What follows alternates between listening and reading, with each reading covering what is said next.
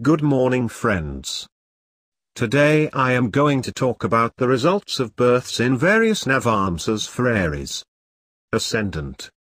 As told in chapter 51 of Saravali, a native's complexion, disposition and appearance can be deduced based on the rising Navamsa at birth.